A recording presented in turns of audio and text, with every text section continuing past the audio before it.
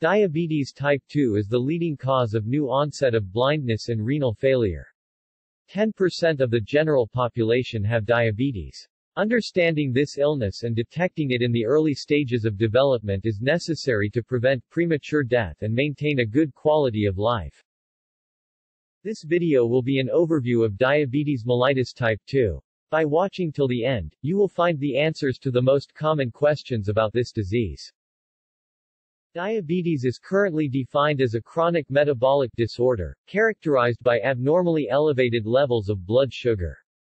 However, some researchers are starting to point at it as a possible result of an autoimmune disease. There is no complete evidence to support those claims yet. About 10% of the adult population suffers from diabetes. 20% of people don't know they have it.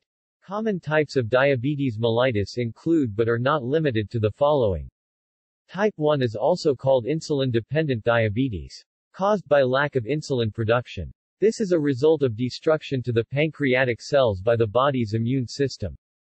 Type 2, non-insulin dependent, has an adult onset with gradual loss of insulin production and/or presence of insulin resistance. It is the result of genetic and lifestyle factors. Other types of diabetes include gestational diabetes, that appears during pregnancy due to hormones secreted by the placenta. This type of diabetes disappears in most cases after giving birth. Factors that may increase your risk of developing type 2 diabetes include the controllable and the out-of-control factors. Non-controllable factors such as having a parent or sibling with diabetes. People above the age of 40. In addition to certain races and ethnicities that are at higher risk also. Controllable factors such as obesity, inactivity, and dyslipidemia, are vital elements to consider when preventing or treating diabetes type 2. To access the diagram of risk factors of diabetes, visit our Facebook or Pinterest page. You will find the links in the description. Medications and secondary illness are often a trigger of the disease in a person already at risk of developing diabetes mellitus. Medications such as glucocorticoid and thyroid hormones. Illnesses include the inflammation or removal of the pancreas, or dysfunction of another gland in the body. Sleep disorders, and other life stressors, also play a role in diabetes. Signs and symptoms vary in intensity among people, and are related to the level of blood glucose. Low blood sugar levels, also called hypoglycemia, is a medical emergency that may lead to death. Common signs of this condition are sweating, trembling, hunger, and loss of consciousness. This condition happens more frequently if the patient skips meals or increases physical activity without adequate sugar consumption. Taking too much insulin induces this state also.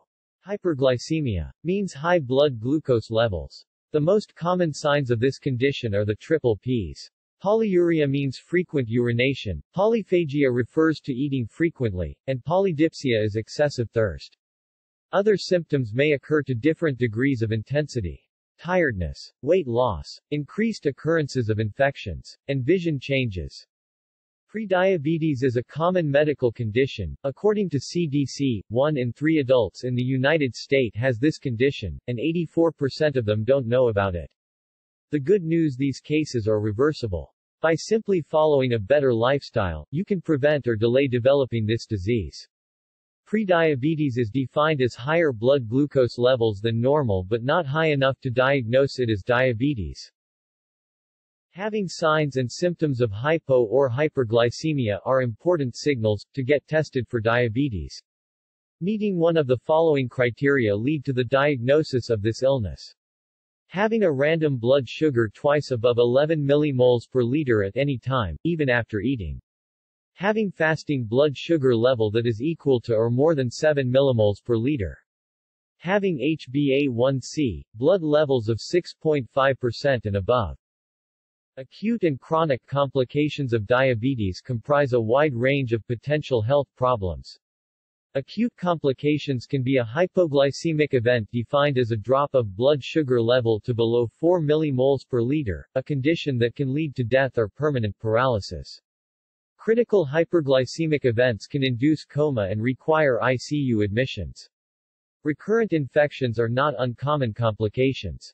Diabetic people are among the high-risk populations to contract severe illnesses of COVID-19.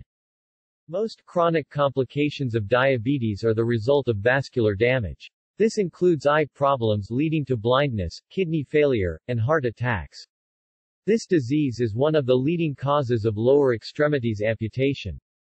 In addition to nerve damage, and increased risks of burns and skin lesions. This metabolic disorder can significantly lower the quality of life if ignored. However, the good news is, many cases, only require a few lifestyle changes to reverse or regulate diabetes type 2. Weight loss plays a significant role in the treatment of diabetes. Losing 10% weight may reverse this medical condition. Adopting a more active lifestyle enhances the efficiency of the treatment. Controlling the risk factors such as a balanced diet, and quitting smoking can improve the progress of the disease. The management of diabetes starts with lifestyle adjustments. Then medications are added as needed, to control blood sugar levels, and delay the development of complications. Oral antidiabetics assist in increasing insulin secretion by the pancreas, while some other drugs facilitate the use of this hormone by the cells. Insulin is regarded as the most effective treatment of diabetes. However, some side effects come along with this treatment, such as hypoglycemia and a skin condition called lipodystrophy. Other groups of medications are used to decrease and control the complications that are often associated with diabetes. Now let's have a look at the answers of the following 4 questions.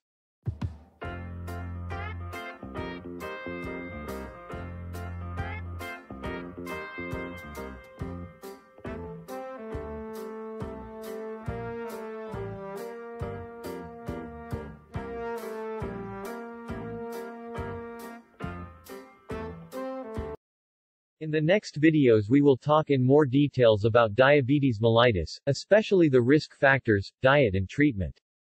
In addition to the type 1, and gestational diabetes. Now we have come to an end. Thank you for joining us in another video covering health-related topics with medical arts officials.